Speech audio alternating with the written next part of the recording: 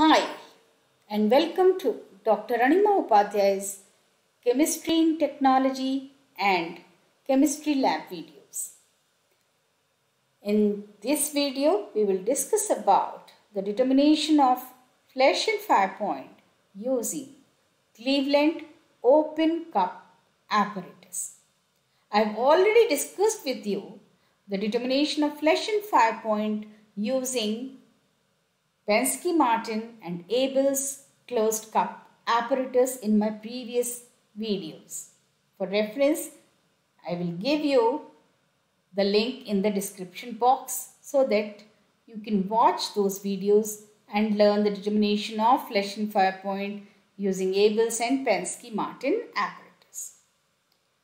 But before I start this video, I would like you to please subscribe to my channel if you have not done it so far, and also to like and share my videos. So let's begin with the Cleveland open cup apparatus.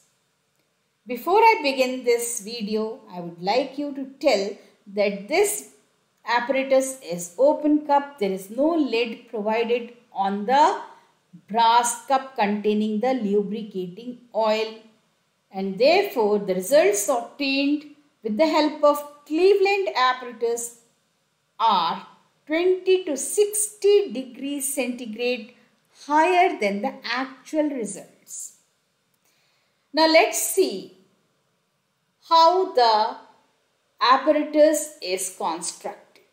It's a simple construction where a brass cup provided with a mark is supported on a cast iron plate with an opening provided with an asbestos sheet, and this asbestos sheet has a hole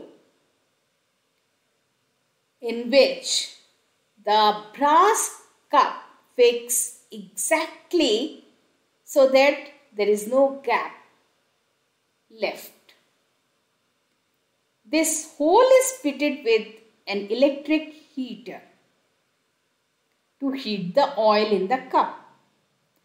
The apparatus is fitted with a clamp to fix the thermometer to record the temperature, which also acts as the stirrer. On the other side is a movable holder for the flame, which could be brought near the heated oil after every degree rise in temperature. So the construction is very simple. Now let's see how this apparatus works. So whenever we are performing an experiment using Cleveland open cup apparatus, the oil is first taken in the brass cup up to the mark. It is then kept on the heater which is fitted with an asbestos sheet in the hole provided to place the brass cup. The thermometer is then placed in the clamp, which also acts as the stirrer, and the thermometer should be placed in such a way that it should not touch the bottom of the cup. The heater is then started and the rate of heating is kept around 4 to 5 degrees centigrade per minute. With every degree rise in temperature, the flame is brought with the help of flame holder near the oil. The temperature at which a flash is seen with a little rattling sound is recorded as the flash point. In degrees centigrade, the oil is heated further till a flame is seen burning for at least 5 seconds, and this temperature is recorded as fire point in degree centigrade. The precautions that should be taken while performing an experiment on Cleveland apparatus are that there should not be any air in the laboratory. That means the fans should be switched off. Also, they should not be breathing over the proximity of the oil. So, too many people should not work together on the apparatus to determine the flash and fire point. It may disturb the vapors of the heated oil. How to record the observations is shown here in the table. So, the temperature at which the spark was seen is recorded as the flash point, which is around 82 degrees centigrade, and the oil was heated further till a flame was observed burning for at least 5 seconds, and this was recorded as fire point, which was 98 degrees centigrade, and the results was then mentioned as I have shown here using the Cleveland open cup apparatus. The table is the same as we have used in the determination of flash and fire point using closed cup apparatus. Now let's see how the closed cup apparatus differs from the open cup apparatus. So, in the closed cup apparatus, the results which are recorded are accurate as the cup is closed with the lid. Whereas, in the open cup apparatus, the results are around 20 to 60 degrees centigrade higher than the actual results. Oils with both low and high flash and fire point can be determined with accuracy using closed cup apparatus, as we have options of both direct heating and indirect heating of the oil using Pensky Marten as direct heating apparatus and Abel's as indirectly heating apparatus using the water bath.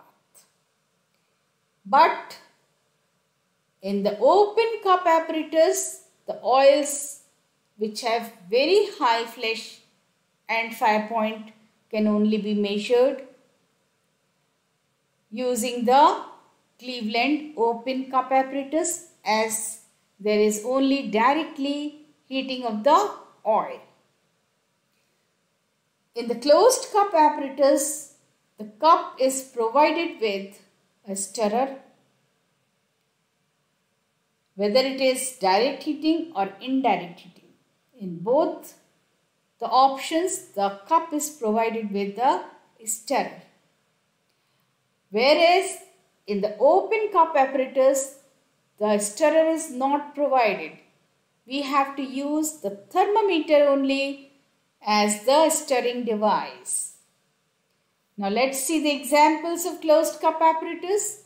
The Abel's and the Pensky Marten apparatus are the two examples, where the Abel's apparatus is indirectly heating apparatus and can be used for the determination of flash and fire point of the lubricating oils which are low.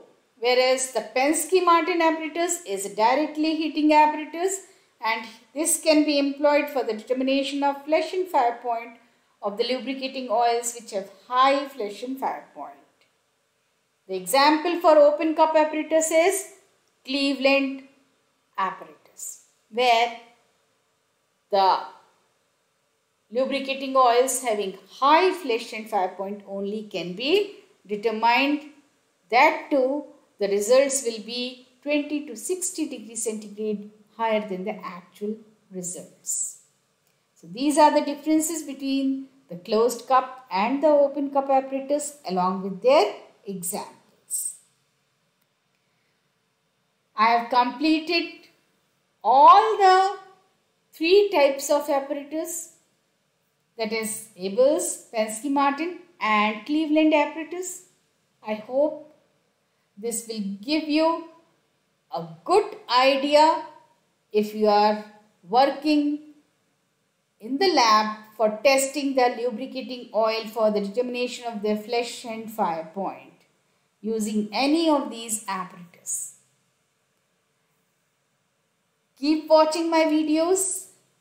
Don't forget to like and share these videos and take care of yourself. Bye-bye.